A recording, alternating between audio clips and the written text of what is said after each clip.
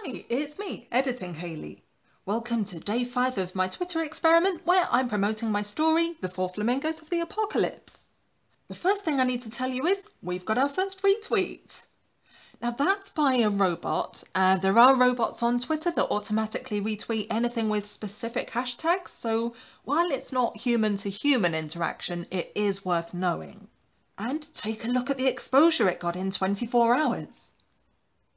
As for our other tweets, let's take a look at how many impressions they got. 21 for the first, then 35, 30, then 192, and that's the retweet, and it got 4 detail expands.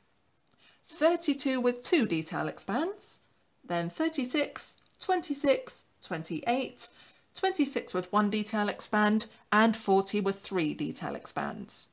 I also got 4 likes from 2 people for tweets earlier this week. Now for today's tweets.